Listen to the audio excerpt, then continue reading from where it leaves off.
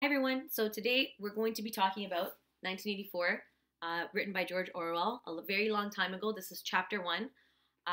If you haven't read this yet, hopefully you're here to learn more about it. I've taught it for a decade, and I'm very excited to do this series. I have a lot of experience teaching it. I had great teachers who taught it to me, and hopefully I can pass on that information. And secondly, if you haven't read this book and you're just beginning, I would suggest watching a couple of movies to get you in the mood to get into reading this dark and dreary book that is important to our current society right now. And those two movies are V for Vendetta and Children of Men. V for Vendetta will introduce you to Guy Fawkes and that anonymous mask, and Children of Men will introduce you to a totalitarian society also in a different form. So there's two movies that I would suggest go along great with this book. So watch those, but also watch this. So we'll start with chapter one. We're introduced to Winston. He lives in Oceania, which is formerly London, England, and maybe some surrounding areas. We are introduced to the fact that the party is now in charge, and Big Brother is the head of that party. Okay, so Big Brother says something, it goes. It's law. That's it. You are not allowed to think in the society. A small group of people controls everything in the society, and that's the inner party. And even within that, there's a smaller group of people who are in the inner party that are even more in control. And Big Brother is the figurehead, kind of like that Uncle Sam figurehead, constantly watching you. You are constantly under surveillance in the society. You are not allowed to think in the society. You have an assigned job. You must be your worker bee and continue through the day in this dark and dreary society. And we're introduced to Winston Smith, our protagonist, who is in this dark and dreary society of constant surveillance. In your homes, you have a video screen that monitors you at all times and reports back to the party. And Winston decides to commit a crime, and it's thought crime. He starts to think. And he starts to remember the old times and what the countryside in London looked like and whatnot. He remembers this because he was around before this party took over. So, but he cannot reconcile his memories with what he's told to believe. So this is where the thought comes in. And when he writes down his thoughts in this diary, when he begins this diary, he's essentially committing a crime which will lead to his death, and he's leaving evidence for proof that he should be killed. So it's very fatalistic from chapter one, meaning that you know that Winston thinks he's going to die for committing this crime. It's instilled in him that he is no longer allowed to think for so long that he knows that by writing this down, he will die and it will be used against him at some point or another. We're introduced to Julia and O'Brien. So Julia is a dark-haired girl that makes him feel uneasy and uncomfortable when he meets her. That's all we know in chapter one. We meet O'Brien, who's a member of the inner party, and Winston kind of likes him, but he's unsure.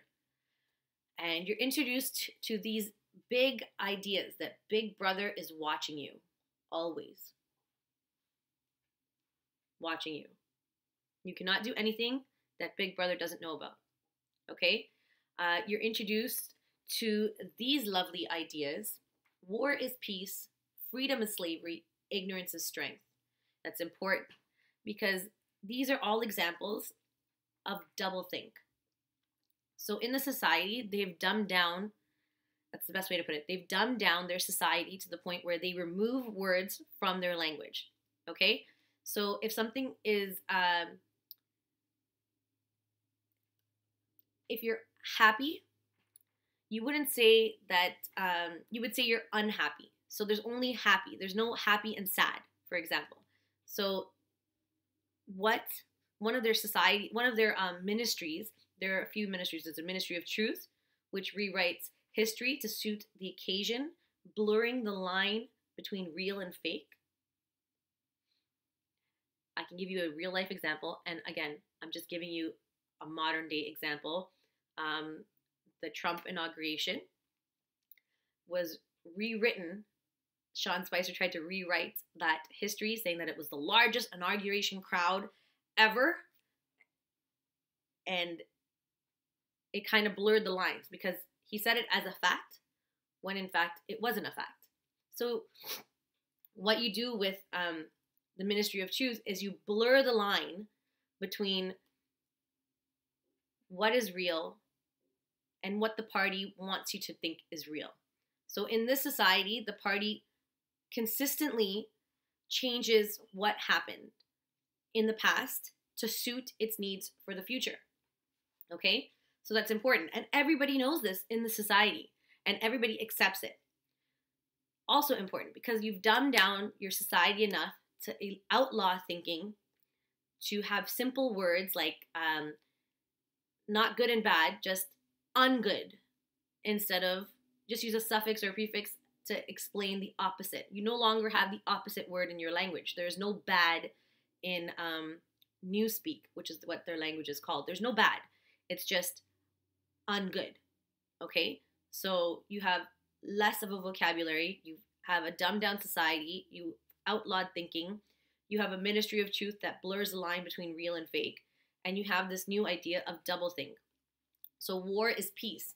So it teaches their society that you have to constantly be at war in order to be at peace. Right? Freedom is slavery. So if you were free, you would be a slave to all your choices and what you could do and blah, blah, blah, which is very similar to what's happening right now with social media in our cultures, right? So many choices, dating, online dating, so many choices. It's almost like you're a slave to online dating apps. Just using it as an example. And my favorite, ignorance is strength. That's actually true in any society. If you dumb your population down enough, they will follow you blindly like sheep.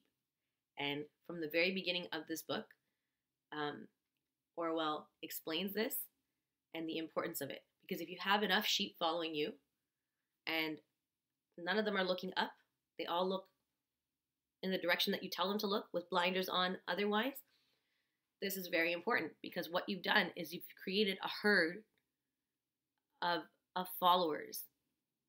Again, it can be easily applied to social media, many governments, not just the American government, but this is why it's important to acknowledge this as these three themes. These are the party slogans that go throughout the book, and you wonder how they can continue like this. You also you're introduced to the Ministry of Peace, which is the ministry that wages war, and it tells you who your enemy is for today. Like if Joe Schmo over there was a thought criminal, they would put him out there on camera or like public hanging or whatever the case may be and see like, this is the face of what a criminal looks like. The Ministry of Love, right? So it's Ministry of Truth when they're talking about lies, Ministry of Peace when they're talking about war, Ministry of Love when they're talking about law and order, which is what the Ministry of Love is, and the Ministry of Plenty and the Thought Police. So again, the Ministry of Plenty does hate sessions. They basically feed the seeds of hate, which can be said for a lot of news outlets. And I'm not going to call out any news outlet in modern day society, but basically it would be the idea of very one-sided news, bias news. Remember that, even for today's society. If a journalist gives you only one side of the argument, whether it be left or right, they are not doing their due diligence by exploring both sides of the argument, which is what I hope I will do for you in many of my videos when I discuss the news. But not to be a journalist, just to present both sides of the argument. You should always, in any good written article, they should always have someone from the opposing side of the main argument to say their opinion. But that's the problem. In our society today, we just want to be surrounded in a bubble by the people that we know to be in line with our way of thinking. And that is why we have such a great divide between people right now. So that's how the Ministry of Plenty can actually be looked at in the real world. So understand that in this chapter, he's started a crime. He's knows that he will die, or that's what he thinks will happen. We're introduced to the party and what it does and what it's done over the years. And the idea of newspeak, doublethink, and a couple of interesting characters that are going to come up in the next chapters. So if you like this video, hit like, subscribe. Please subscribe, because I need people to let me know that what I'm doing is useful. And share. Chapter 2 coming up.